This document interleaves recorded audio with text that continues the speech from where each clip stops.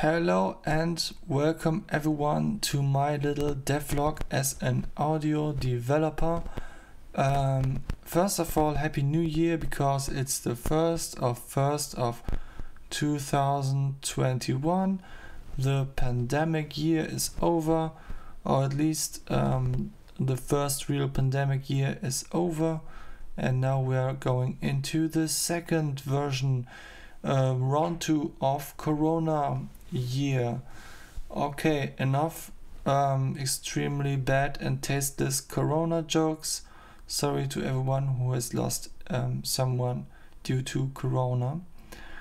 I'm just a little drunk, to be honest, but I want to make this video because today I want to talk about something important that I just learned for some reason, because some people on the Discord apparently have just as few to do as me or something, and it's a very important topic, which is plugin validation, because I found out that the VST3 SDK has a validator that you can use to find problems that occur due to some very weird edge cases in your plugin, and it can help you to make it platform independent and stuff like that. But the problem is, when you make plugins with juice just like me, then you might not come across the validator. So that's why I make this video, so that you can see that the validator exists and how to instantiate it, how to use it and stuff. So yeah, I will just basically repeat what everyone told me in the Discord in a video, so that everyone who watches my channel has the same knowledge. So first of all, you Google GitHub VST3 SDK and you find the VST3 SDK. Then you take any program that handles repositories and clone the repository, or you clone it in the fancy way, or you don't just download the files, doesn't matter. And then when you've done all that, then you can go into it and you go to, I think it was plugin SDK samples VST hosting validator source, and you see there's a validator, but that's not the way you instantiate it. Instead, what you do is you open Visual Studio, open local folder, go to where it all starts, select the folder, and then you hit OK. And then you have made a new project from the VST3 SDK, and it gives you the option to run some stuff, for example the validator. So you do that and you say run, and then it builds and it gives you this nice little window, and when you try to hit any key, it closes, and you might ask yourself, well then, how do I use it? So apparently not like this. So one way to use it is to go to the build, which is here. You can see where I go, and then you take the path, and then you can really feel like a cool hacker by typing command, and then you go to this path like this. Now you're in that path, and you can use the validator by saying validator, and now you can say help, and it will show you all the commands that you can use. And one of the most simple commands of these is, for example, list. Now it searches all the plugins and it shows you your list of installed plugins, which is really useful. And now I wanted to validate my plugin, which is here.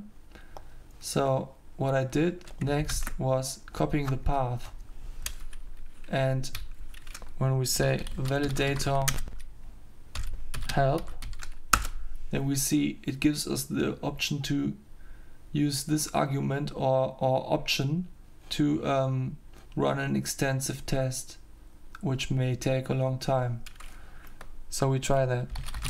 Validator E and the path. And what will happen now? It says some vector is out of bounds. So apparently my plugin fucks up in some way. And at this point it's hard to say why it does that, because if you say retry, then it won't give you the usual call stack, since you're not in Visual Studio here. But you can see it was a problem that occurred while testing sample rates. So you already learned something from the validator. Something about sample rates works wrong. And it also makes sense with the information with the vectors, because as you know, you always have to instantiate a lot of buffers for all kinds of stuff. Yeah, so what can we do about that? We want to use the validator as some sort of debugger, like we would use Cubase or FL Studio. So what we can do there is we go into the project of the plugin that we want to inspect, and then we go to the properties and debugging, and instead of putting our door here like we would usually do, we put the path of the validator here, as you can see, along with the validator exe. And in the second line we put the command argument, which is E, and the path to the plugin build, which is created by building this plugin. And now if we hit if we run the program here, it will do the following.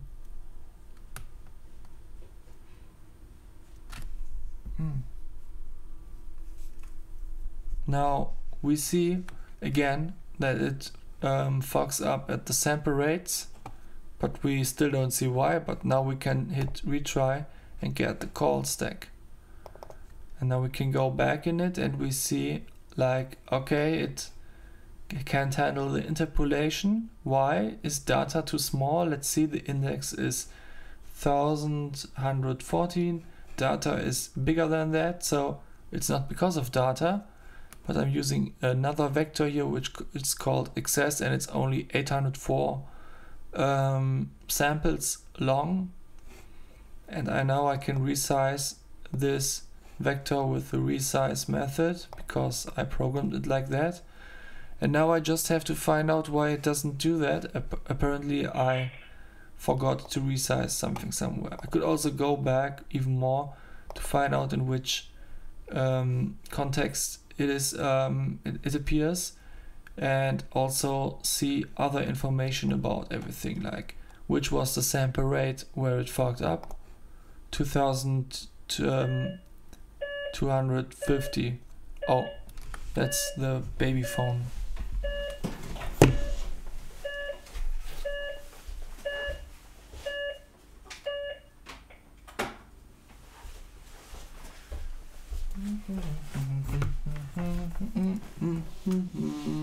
Apparently it was turned off on the other side.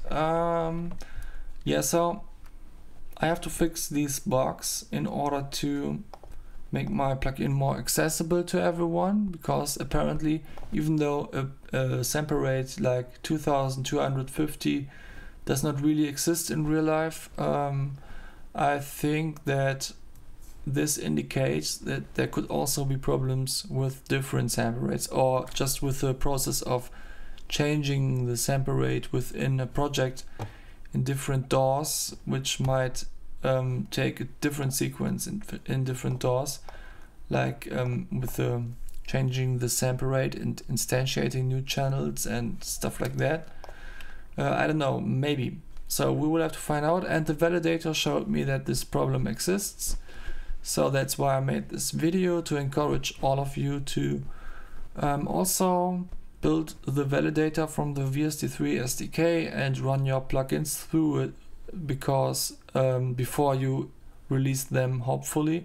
I already released this one, so I have to be quick with fixes before anyone notices. Alright. Yeah, have a good new year. I hope everyone is fine, even though the pandemic can be really annoying and everything. Yeah.